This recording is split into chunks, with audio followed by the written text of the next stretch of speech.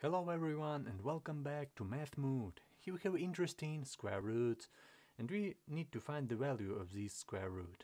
On the first side, this square root is so hard because we have all different numbers, and how can we do with it? Okay, I want to suggest you one interesting method how to solve this. Let this 60 as n. So let 60 equal to n. So we will get square root of n times n plus 1 times n plus 2 times n plus 3 plus 1. Just put an n instead of 60. Okay, next we're gonna do, so we have a product. So this n we can multiply with this n plus 2, and this n plus 1 we can multiply it with this n plus 3. Because we don't need an order if we have a product, yeah?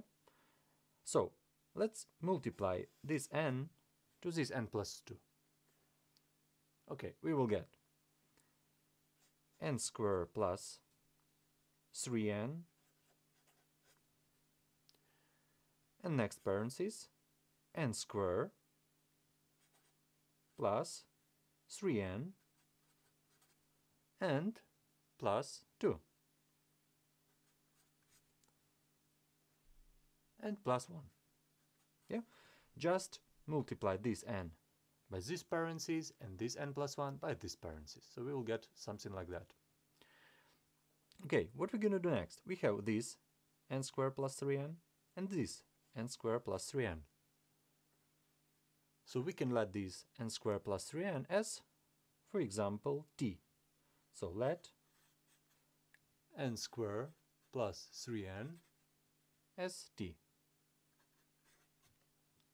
So we will get t square root t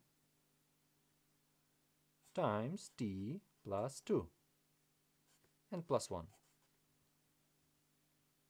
Yeah. Just substitute this n squared plus 3n by t. Okay, let's multiply this. We will get square root t squared plus 2t and plus 1. So this is a formula, so we can write it as square root of t plus 1 squared. We can simplify this a little bit because we have square root and square sign, so it will be equal to t plus 1.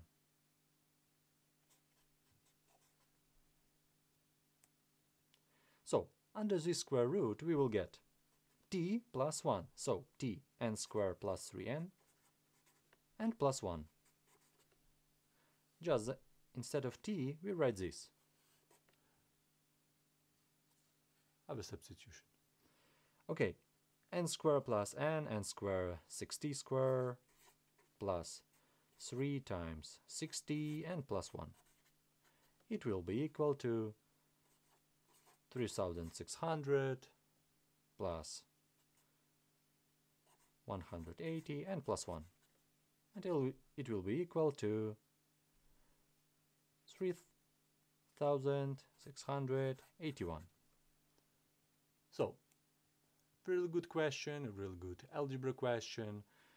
We just a little bit simplify like this, make a 2 substitution, t and n, and we will get a really good answer to this. Don't forget to subscribe for more videos, and thank you for watching.